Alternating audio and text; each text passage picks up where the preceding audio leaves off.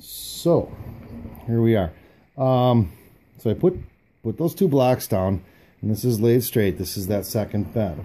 Okay, let's just go back, review. Right, we want to make sure this is tight. This is pushed all the way down, so we make a flat part, and we're ready to bend. So the last video was shot about an hour and a half ago, and then I had a service call. Had to go unclog a sink. So the whole time I'm on that service call, I'm thinking, you know, this might not work so well.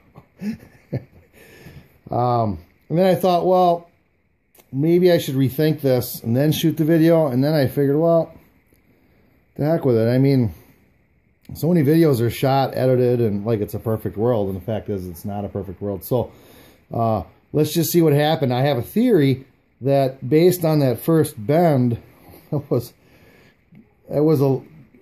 interesting. It was kind of a learning curve, because that spring back in a curve, I thought it was a little more than I had anticipated. So with this radius right here, the whole radius probably will spring back. I don't know, but now that I look at this after having gone through that, to expect this to bend around and end up here is no way. Oh man. So anyhow, here's the thing though. It's all about recovery, right? I mean, it's a learning curve. We go through it. We just adjust. Worst thing is we throw a piece out and remake it. But this goes to show you kind of how it's going to work. But I'm pretty sure this could get sticky. So I'm going to bend it, and let's see what happens. So here we go. It's hanging off the table. I'm not going to put a board on here. I'm just going to grab my fingers and just kind of draw it in. Okay, so let's see how this works. Oh shit. Here we go.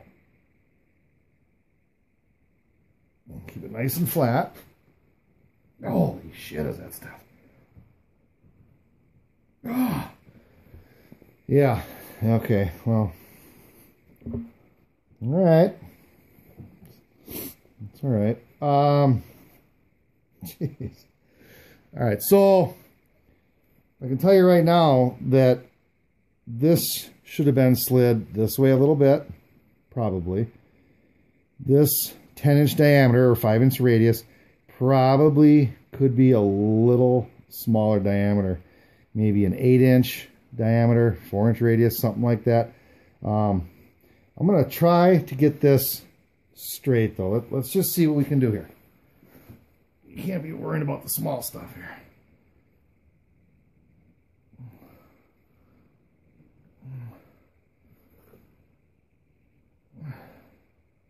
Okay. Hey, maybe this isn't so bad. Let me grab a square.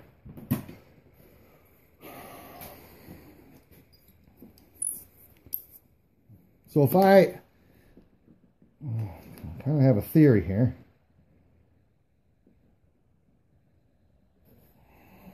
About maybe there.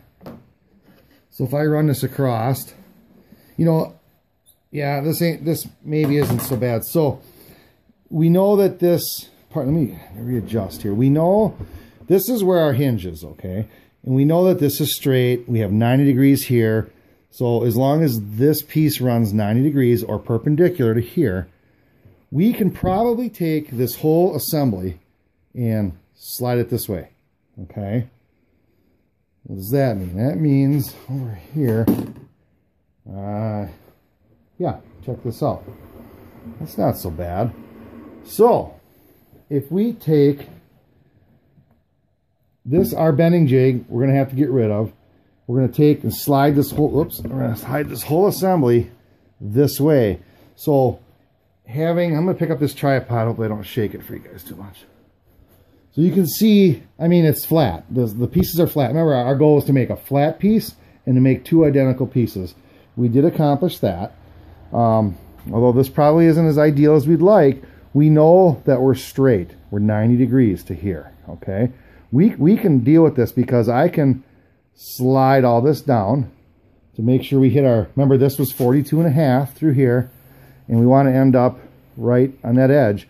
So I can slide this back, but in order to do that, I have to be a little careful. We have to think this through a little bit because this arc, remember how, so this piece ties into here, this ties into here, we're going to have a gusset through here.